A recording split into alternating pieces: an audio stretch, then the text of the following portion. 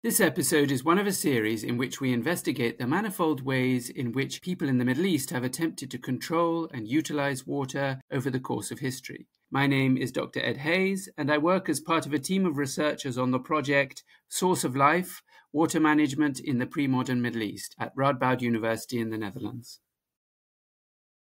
In this podcast, our main focus is on pre-modern Middle Eastern cities and the way that water was brought to them and used within them. But cities are difficult to study. Their systems are complex, and if they are still in use today, then their archaeology is rarely accessible for study. So today, we're going to look at the more complete evidence of a smaller settlement, a building complex which has been in use for 16 centuries, the famous White Monastery of the Coptic Saint Shenouda, located in Upper Egypt. To do this, I'll be talking to Louise Blanke, Senior Lecturer in Late Antique Archaeology at the University of Edinburgh. A very warm welcome to you. Thank you very much, and thank you very much for having me in this podcast. So, just to start with, what first made you interested in researching water? I guess a lot of archaeologists come across watery infrastructure in their work and document it, but maybe less people decide to actually put the pieces of the puzzle together and think in a more connected way about water. So what spiked your interest? It really started with two main things. I've always been very interested in how settlements work, in trying to understand settlements from a bottom-up approach. So I've been frustrated with how archaeology is done, not just in monastic archaeology, but in cities as well, especially in past archaeological explorations, in that there's been a real focus on the monumental architecture. So for monasteries, people were interested in churches. Cities, people were interested also in churches and temples and so on. All these great big monuments that do look very impressive when you visit a site, but they don't tell us very much about how a site functioned. And I really wanted to sort of start at the lowest level and try to understand what is daily life like for people who live there. And really central aspect of that is understanding water supply systems. It tells us a lot about everything from the life quality of the people who were living at the site, but also, and perhaps most relevant for my work, it can actually tell us a lot about the organization of a site. It can tell us how the site was managed, how it was run, but also how different parts of the sites were used. Location of pipes, for example, can help us understand certain areas, and that was really what sparked my curiosity.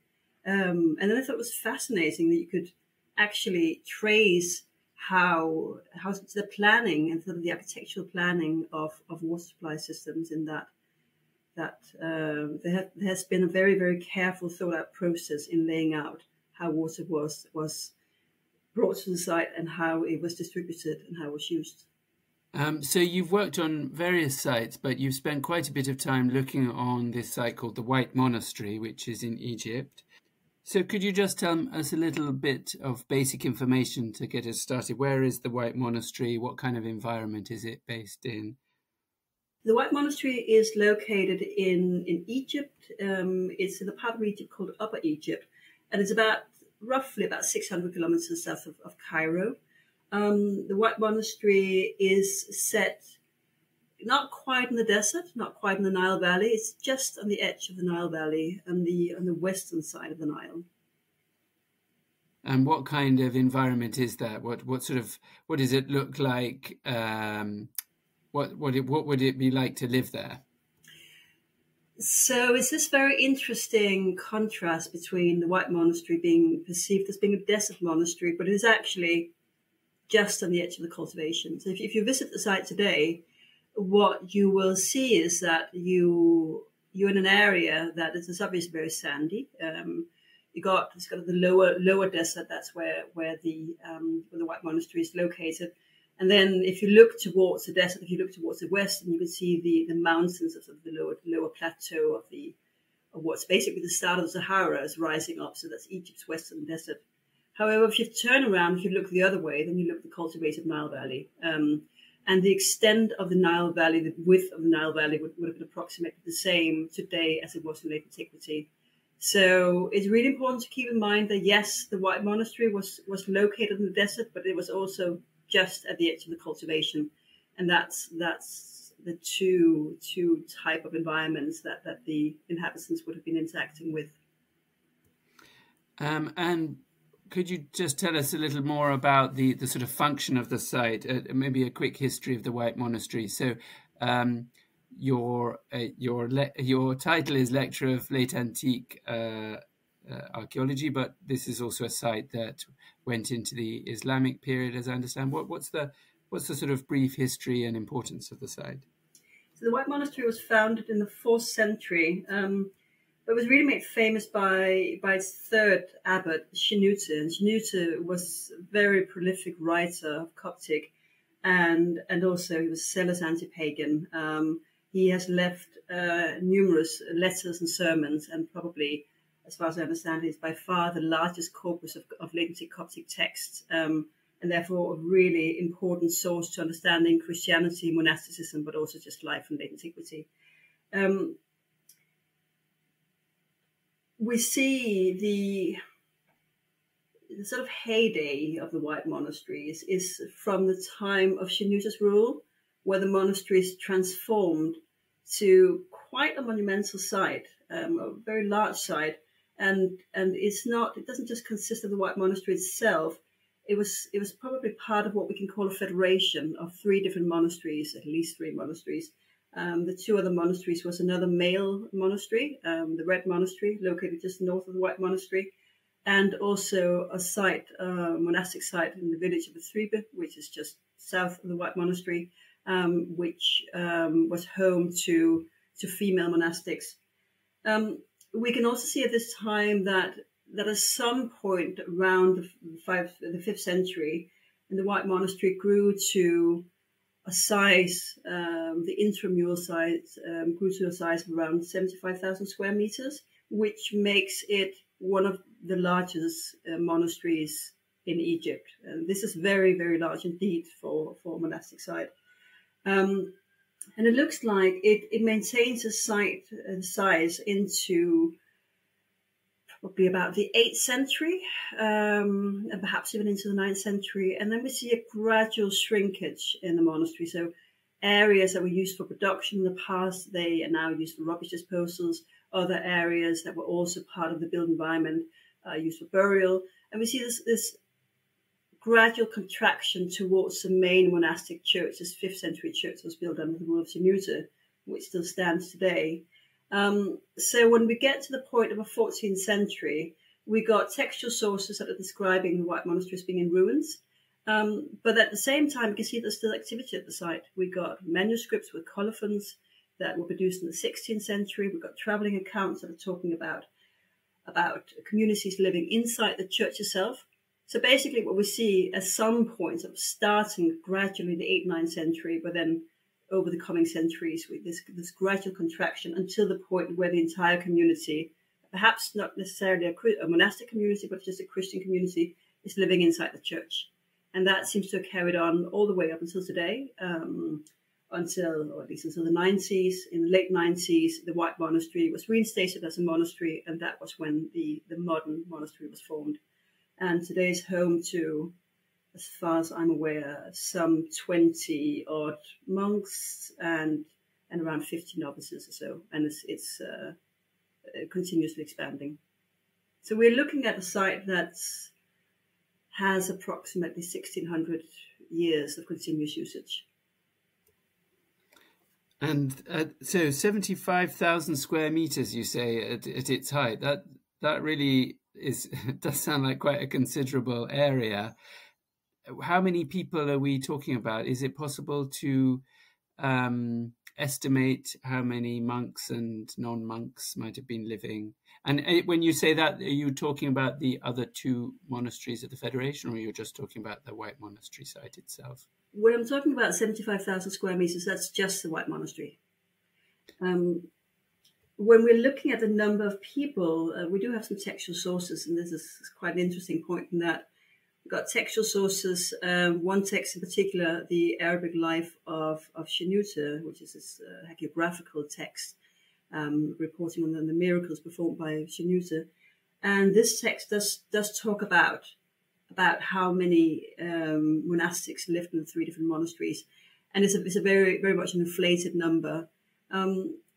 I try to do some calculations based on the space that we have available to estimate how many people would actually live in the monastery. And looking at the rules of Jouke, so the monastic rules that were written by Jouke, or at least collected at the time of Jouke, one of the rules state that all monastics should be able to eat together once a day in the refectory. So we have a building that we have interpreted as being a refectory.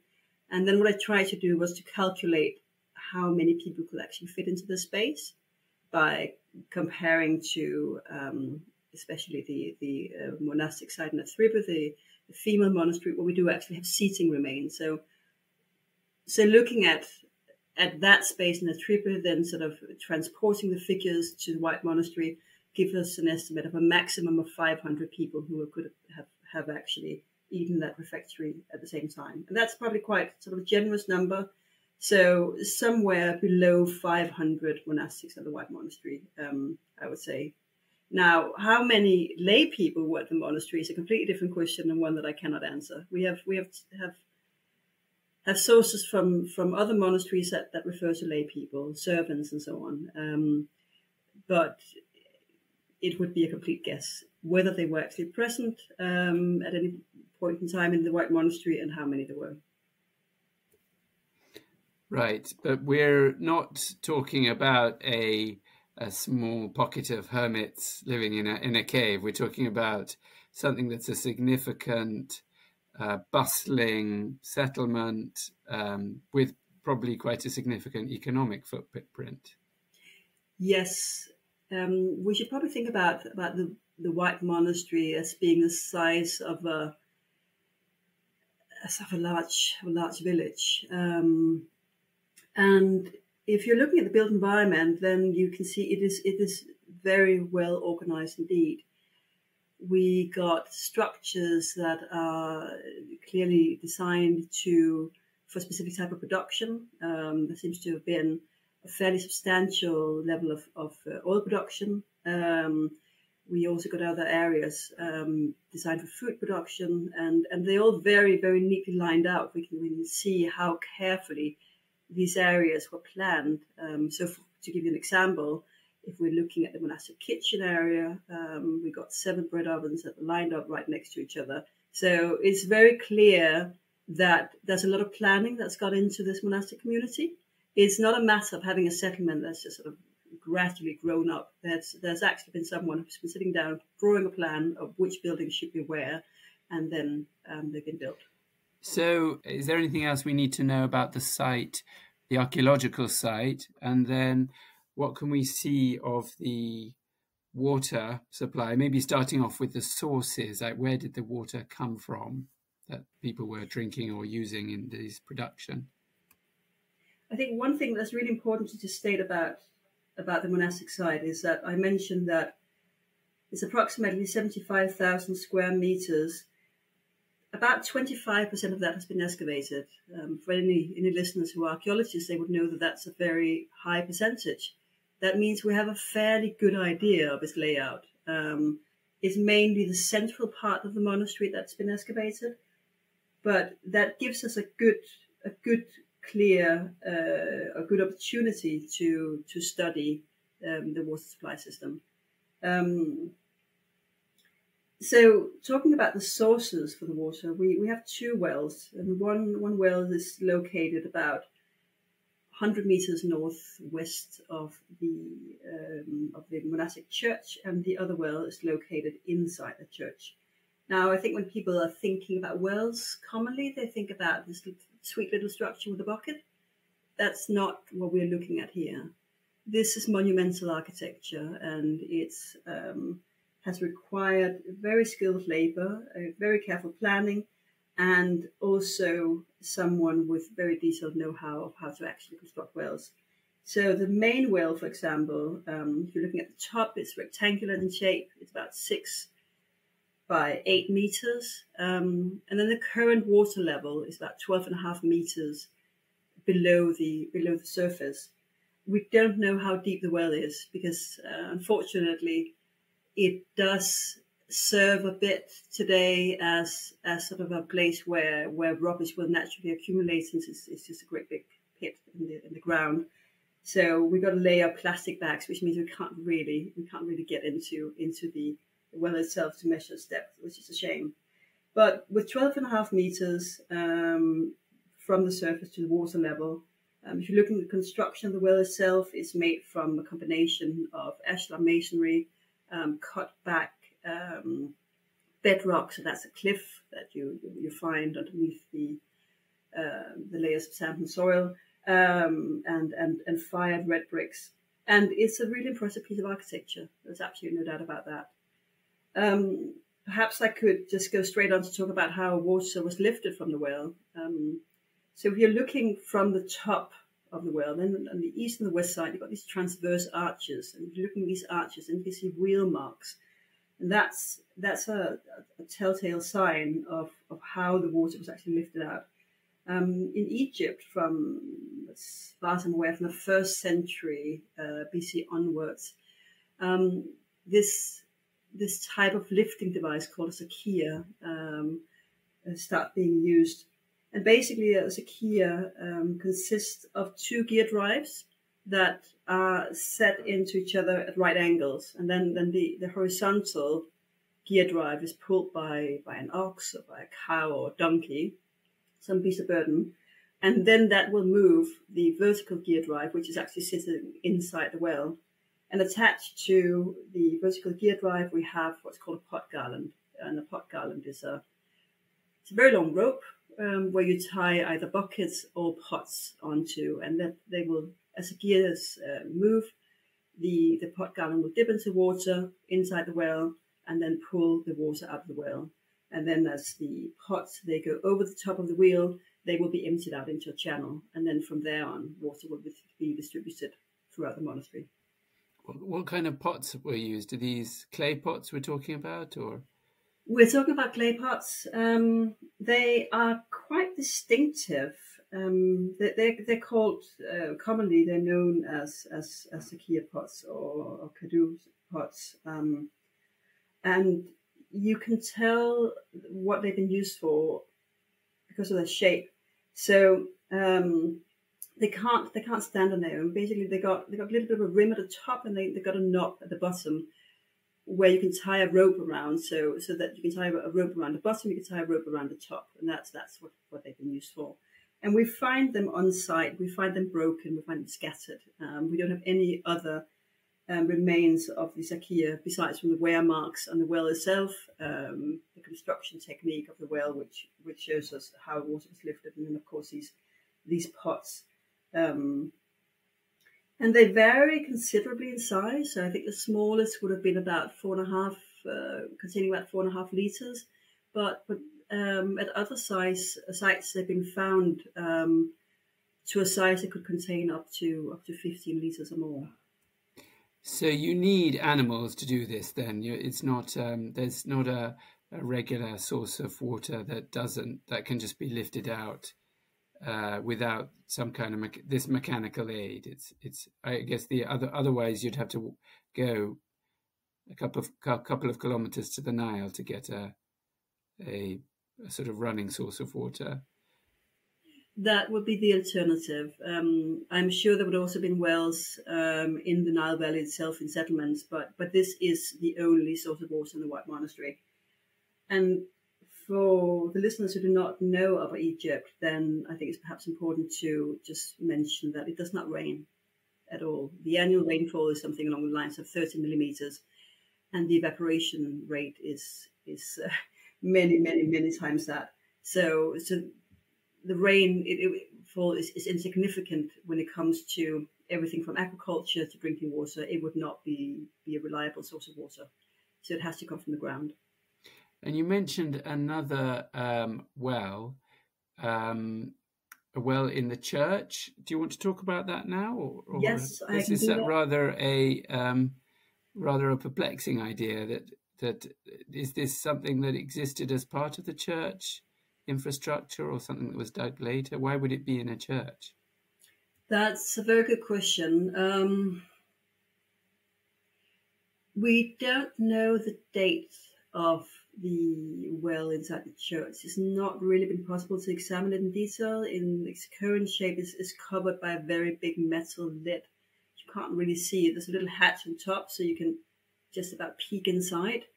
And what we have been able to see is that it's a round well, and there are also remains of transverse arches, which means that as a gear drive would have been used to lift water from this well as well. Other than that, we don't really know that much about it.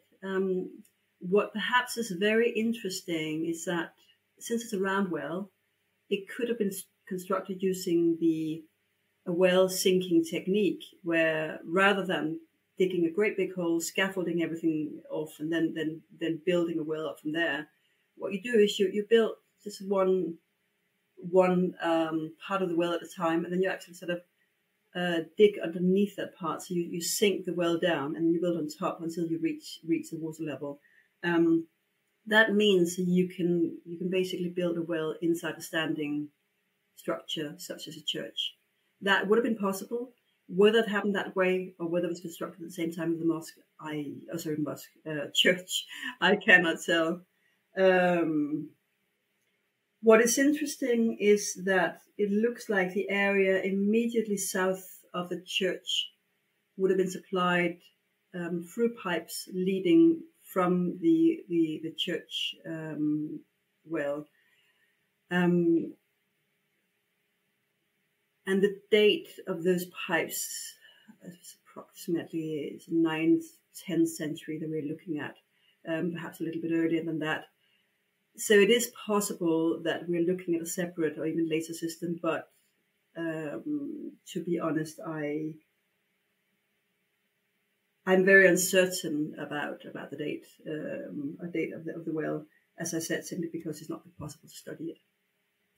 Okay, that's fine. Well, let's talk about the system that it depends on the larger well. So it sounds like quite as you said, a monumental structure. Is that producing quite a lot of water? And then how is it carried to different areas of the site? So it's quite speculative how much water could actually be pulled from the well for several reasons. One thing, as I said, is that we don't know how deep it is. And the other one is also that the speed by which the well was replenished, we do not know for sure how quickly the water carrying layers in the ground would actually have refilled the well. I estimated that about 60 cubic meters could have been taken from the well per day without exhausting it as a resource. And that would have been more than enough to feed all the different needs of the monastery. So everything from cooking, drinking to industrial processes. But what we see is when we're looking at the system that would have carried water throughout the site is that it consists of 5 different components. So we've got the pipes themselves that would have led water to where it needed to be. Then we got what's called distribution boxes or inspection boxes, and I'll get back to explaining what they are in a moment. We've got the sedimentation tanks, which basically just for keeping water for settling sediments so that all the impurities in the water will fall to the bottom. And we've got clean water, which of course is preferable for both drinking, cooking, and also for various industrial processes. We've got tanks and cisterns that are used for storing water. And then we got also various installations for drainage. The system itself is gravity fed, which means that the well, the head of the wells is at the highest point of the monastery.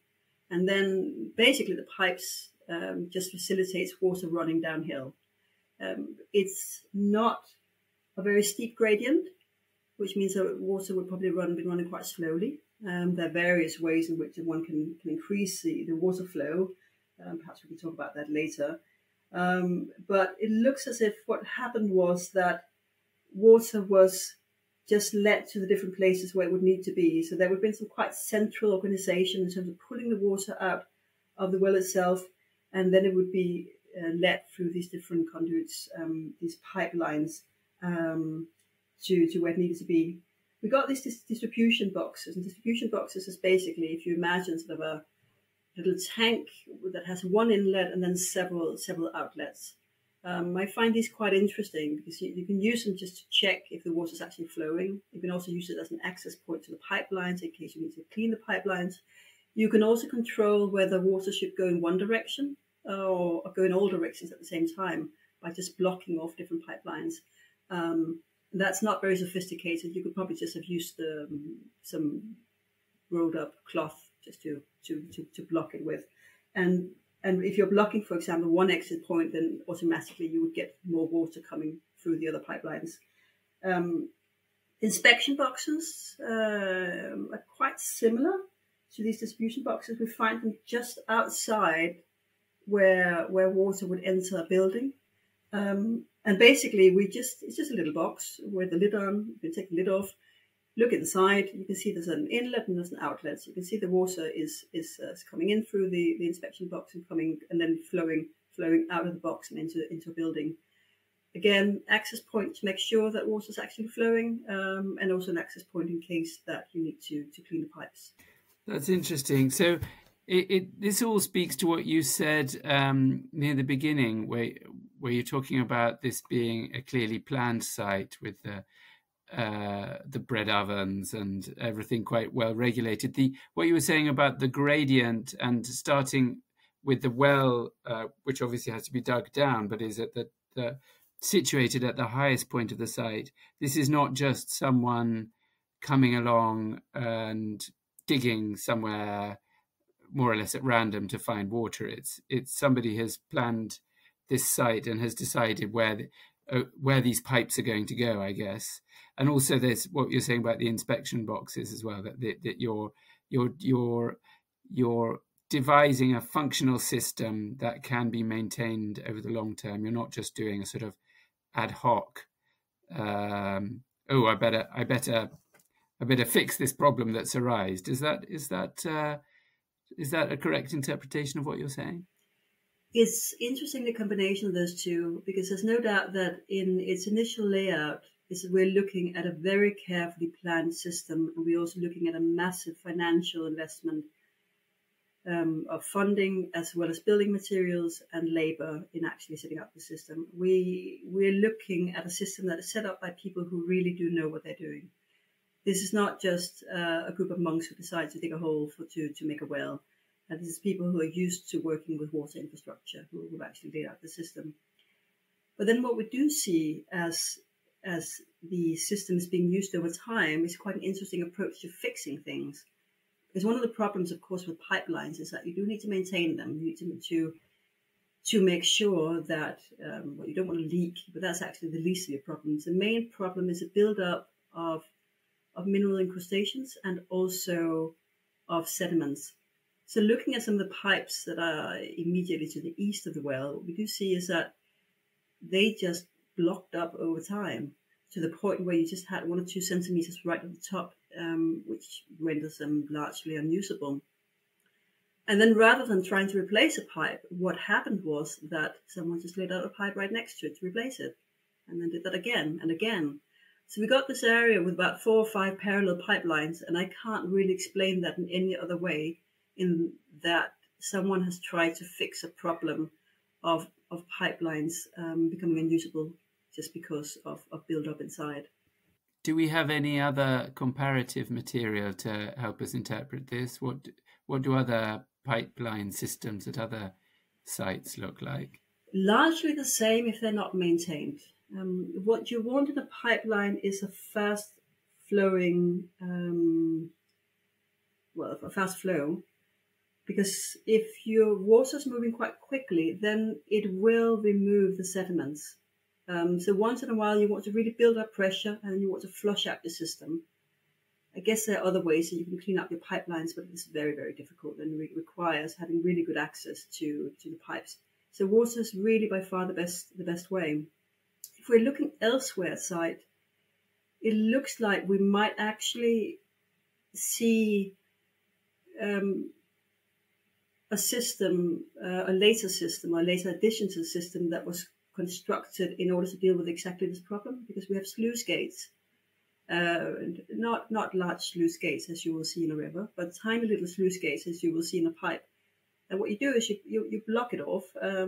You block off the pipe, let the water build up, and then you lift the sluice, and then water flushes through. And that's a really good way to clean up your pipe. Ah. But we do not see that in the area right next to the well. We do see that, but right by the well. We do not see it right by the well. We only see that in other, perhaps later parts of the water supply system in the area to the south of the church. Ah, so they've seen there's a problem, and then in later installations they decide to introduce a technique to fix it. That is my interpretation of what's happening. Yeah. Just for clarification, how large are these pipes? How big? They're quite small. They vary in size, but in general, the pipes, they consist of their ceramic. They consist of the same type of elements. So each element of the pipe the pipeline would be about 60 centimeters long, and about 17, 18 centimeters wide, they're round. And then they're slightly conical in shape, so that one end of one pipe would fit into another pipe, and then you secure where the two pipes meet with mortar. Right. So we're not talking about the famously poisonous lead Roman piping that poisoned inhabitants of Roman cities. No, we don't. I mean, it is basically a Roman-style water supply system that we're looking at, or even Hellenistic-style water supply system, but one that has been then elaborated upon in the Roman period. But the use of pipes is very much dependent on the geography. In the Eastern Mediterranean, you see ceramic pipes. In the Western Mediterranean, you see lead pipes. Yeah. In the northern part of the Roman Empire, you see wooden pipes. Yeah. So it has to do with the material at hand. Yeah. So silt build-up, we've mentioned. Are there any other maintenance issues that we see in the archaeological record? Any other challenges that the operators of this system faced? I think that the main challenge really has to do with the building up of sediments inside the pipes. Other challenges, of course, has to do with transporting water to where it's needed. I mentioned before that we got this probably central system that's organizing the lifting of the water out of the well. But then there needs to be some quite careful management of making sure that the water gets to the part of the site where it needs to go. We find cisterns at various sizes. They're not particularly big, but we do find cisterns in various parts of the monastery. So it looks like the water would be transported to where it was needed, and then it would be extracted from the cistern. So, for example, the kitchen has its own system. There's another cistern where we have evidence of pottery production. There's another cistern in a third area of the monastery, and so on. And this probably tells us that the water was lifted from the well, not continuously, but periodically. And then it was a matter of the people who were working in different parts of the monastery, for example, in the kitchen, to just make sure that they had enough water and make sure that their little local system was filled up so that they would not at any point run out of water. That makes sense as well in terms of the deployment of the resources of the monastery. If you have you don't necessarily have your water wheel donkey or your water wheel oxen there constantly. You might need them to do other tasks around the monastery, I guess. And then when people's cisterns run out, then you get your donkey on the job and fill up until all the cisterns are filled. Yes, I think that's a very good way of describing it. So we've talked about supplying water both for drinking, but you also mentioned industry. So what kind of industries are we talking about? What kind of production went on? The one type of production, or two types of production, the most easily recognizable, have to do with the dyeing of clothes or fabric, and also with pottery production. Both of those types of production require water. We have remains of pottery production, pottery kiln in an area north of the main well. And we have an area of a series of small tanks set in continuation of each other, which is currently interpreted as being related to dyeing, clothes dyeing in the excavated area just to the south of the church.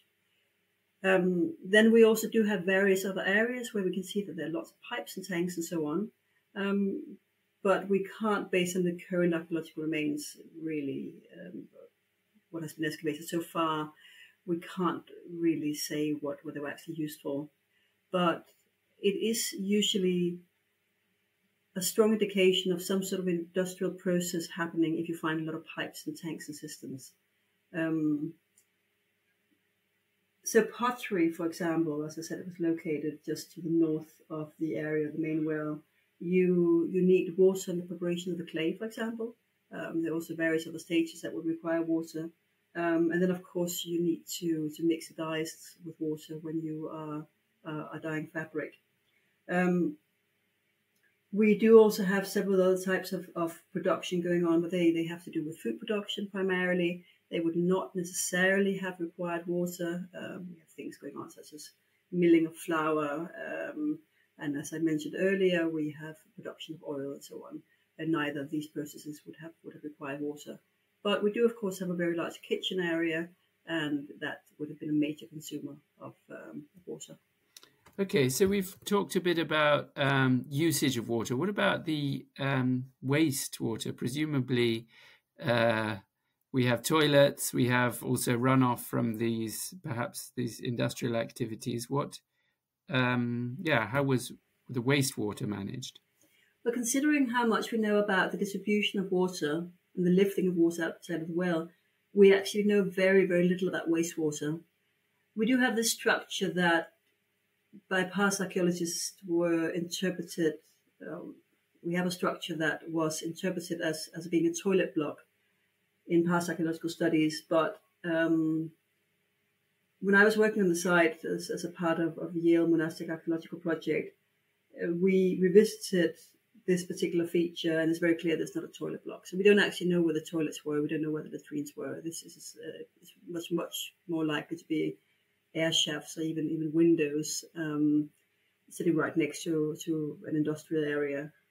We only got 3, maybe 4 examples of elements of drainage, and they're all soakaways. And soakaway in this case, it's basically at the White Monastery. It means that we've got a pot that's set either upside down or with its bottom knocked out. And the water was let into this pot, and then it was just slowly drained into the ground. And we find these soakaways immediately outside of buildings. So, for example, the area that's been interpreted as a dye shop, we've got the end wall of the building, we've got a series of tanks inside the building, and a pipeline leading from the last tank out through the wall of the building into the soakaway, and then it would be draining into the ground. This is quite interesting because it tells us that very little water has actually been used there. You can't let out masses of water into the ground through a soakaway like this, because it would undermine the foundation of the building, and eventually the last thing you want to have in the foundation is water, because that means that the sediments will shift and your building will collapse eventually. There must have been some level of drainage there on a much larger scale, considering how much water was pulled out of the well. There must have been some level of drainage, and we just have not been able to identify in the archaeology yet. If you compare with cities, for example, then you would have central sewers that would be leading the water out of the cities. You would also have collection of water, I guess, for being used to water agricultural areas, for example. But we simply do not have any evidence of that at the White Monastery. So that's the element that we're missing when we're looking at the water supply system. Otherwise, we do have every single element from the point of lifting the water out of the well to the point of storing it where it was used. But when it comes to drainage, then we are a bit in the dark. And is that a function of the nature of the archaeology that it's difficult to find this, or is this something specific to this site, or are waste water features just generally difficult to find? Or and can you tell, is it easier to tell between the pipes you're talking about, is it easy to tell the difference between something that's bringing water and taking it away? Is that a clearly visible feature? So let me start by answering the question about the pipes. Not necessarily. In theory, you can use feeder pipes as drainage pipes. So the pipes that are feeding water to one part of the monastery, they could also have been used. The same type of pipe could have been used for taking water away. So what I'm really looking at when I'm determining whether a pipe is a feeder pipe or a drainage pipe has to do with location. So if you can see that it's leading to a system, for example, or leading to a production area, then it's probably a feeder pipe. I think it has more to do with where excavations have taken place at the White Monastery. So to give you a little bit of a background to the Yale Monastic Archaeological Project that I was part of, rather than doing a lot of excavations ourselves, we were basically revisiting excavations that were carried out by the then Supreme Council of Antiquities, who opened up very large excavations areas, 5 very large excavation areas, and all quite centrally located in the monastery. And we were recording what had been excavated there, trying to get to grips with the architectural stratigraphy, and in some cases having very small excavations, keyhole excavations of just a couple of square meters in order to get to grips with what was actually going on. So that means we don't really have any of the edges of the monastery that's been excavated, and that would perhaps be where we would expect to find main drainage channels. So it's probably a combination of the two, not necessarily being able to recognize when a pipe is used for one or the other, and the other point being the areas in which excavations have been taking place. That makes sense. So how can we sort of assess the relevance of the site of the White Monastery for thinking about water management systems in the pre-modern North Africa and the Middle East more broadly? Is it a unique site? Is it largely representative of what we think would be happening in other sites in the area? If we're looking at cities, for example, if we're looking at most settlements, we would usually just have a few of the elements represented in water supply systems. So what's really interesting about the White Monastery is that we actually got all the stages, and that is really unique. But the different elements in themselves are very common. So we find wells with Sakia gear drives all over Egypt. Pipelines are common throughout the Roman world, throughout the Hellenistic world, and also into the Islamic world. Distribution boxes and inspection boxes and so on, systems are also very common elements. So it's really a matter of having the whole system together. And then, of course, what we need to keep in mind is that if you imagine that when you're planning a water supply system, you basically got a list of elements that you can choose from, and then you make a system from all the different elements available to you to fit your specific site. So you think carefully about what are your needs at this particular site? What are you going to use water for? It's a bit like when you're planning your electrical system in a modern house. Yes, you can make some modifications later on, or your piping system and so on in a modern house, but you need to think very carefully about how you're going to use the different spaces. So it is both unique and representative at the same time, if that makes sense. And I guess you already alluded to some of this, what might be specificities of the site, this thing about the shallow gradient and the fact that the pipes are silting up because you don't have that flow. And another site, I guess you have perhaps less silty water, or just the flow is greater, and so you don't have that sort of distinctive build-up. It varies from site to site. It's a very, very common problem with pipes throughout any site, really. The pipes will silt up. If you don't maintain them properly, they will silt up.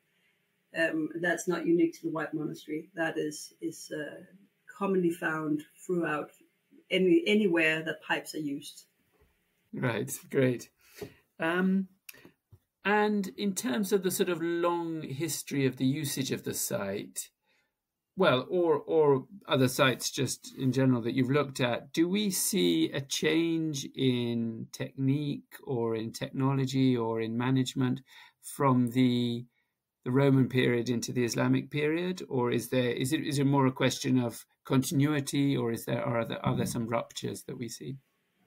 We are largely looking at continuity. This is a system that works really well, as long as it's maintained, then it works really well. Again, it's a type of system that's adjusted from site to site, but the basic elements, they remain the same. And the Secure gear drive, for example, is used today. Right. Perhaps less so today because we have mechanical pumps, but it's commonly used until at least into the 19th, early 20th century in various parts of Egypt and Sudan, and probably also other parts of North Africa. So I would say that we are looking at a system of long-term continuity. Right. That makes sense. Though I know that you've written about the decline in multi-seater toilets, but multi-seater public toilets, that's one thing at least that changes with the Islamic era. That's true. That's true. I wouldn't call it decline. Let's just call it a transformation in perceptions of privacy and bodily behavior in public. Yes. Yeah, makes sense. My co-producer of this podcast, Jouke Heringa, was doing some reading about the White Monastery, and he mentioned that several sites in Egypt have been having problems because of the rising in water table due to the Aswan High Dam. Is that a problem that we see in the White Monastery? That's a really interesting point. So the Aswan Dam is causing massive problems for lots of other sites, especially those that are located in the Nile Valley or in cities like Cairo, for example. Old Cairo was flooded until a very elaborate drainage system was put in.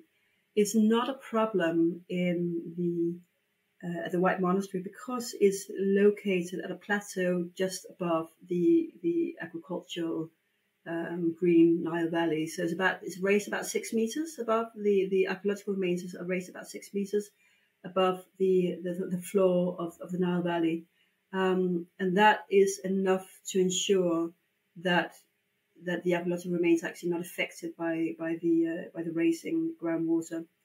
But it's actually an interesting point, and one thing that might be worth including in the podcast, if it can be fitted in, is that, of course, before the construction of the Aswan Dam, then the Nile would be the annual inundation of the Nile, at which point the Nile Valley would have been largely flooded. This would have happened through what's known as basin irrigation, where you trap the water in very large basins, and we think perhaps about bathtub basins. That's not what we're looking at in the Nile Valley. We're looking at basins that are 100 of square kilometers. So the White Monastery, for example, was located just at the edge of one massive basin that would have trapped water for about 4 months of the year before then a dike was broken and the water was led into another basin. That means that the White Monastery for 4 months of the year would have been sitting at the edge of a very big lake. It also meant that the water inside the wells would have risen with the inundation of the Nile and then also fallen as the water would have gone down. Well, I think that we've got through lots of really interesting stuff. Is there anything else you'd like to mention at this point? Other sites that you've been working on, or other things that you missed saying while we were talking? I think in terms of the White Monastery, we covered most of the basic points. I do work on other sites as well. I work in Jerash in northern Jordan. Of course, there we're looking at a completely different water supply system because it's a city. And what is perhaps unique about the White Monastery is that because it is, in monastic terms, it's a very large site. In terms of settlements, it's a small site. So that's why you can actually just have one or two systems that can be centrally managed. If you're looking at a city the size of Jerash, for example, we're looking at something like 800,000 square meters. It has a completely different level of water supply systems. Here we're looking at aqueducts combined with natural springs. We're looking at massive pipelines, and we're looking at underground systems that would have been storing water. But interestingly, we got very few pipes, for example. We do not know very much about how water was distributed throughout the site itself. We do, of course, have a very elaborate central sewage system, so we can see how water was led out of specific buildings, for example, bathhouses, how it was led out into the main sewers, and how the sewers then would have drained into the river or out of the city. We've got two different sewage systems, so that's just a whole different scale. It's a whole different scale, but if you're breaking it down into sort of the individual elements of having a source of water, having distribution, having storage, and so on, then it is the same idea, but on a very different scale. Thank you. Well, just to finish up, I'd like to sort of reflect on, well, I guess the uses of history and what we can gain from thinking about water management in the past. We live in a time of water crisis, at least in many places in the world. So what kind of insights do you think we can gain from this kind of study? I think the main point we can take away when we're looking at the water supply system of past settlements is that water is treated as a very precious resource. And one thing we probably tend to do today, at least in certain parts of the world, is treating water as if it's an inexhaustible resource, and certainly it's not. And we can see, looking at the White Monastery, but also looking at other sites such as Jouke, is that water is very, very carefully managed and it's very carefully used. And I think that's probably the main thing that we can learn from the past. Thank you very much for joining me today. It's been a really fascinating discussion, and good luck with your ongoing excavations. Thank you very much for having me. And that's all from us today. Thank you for listening.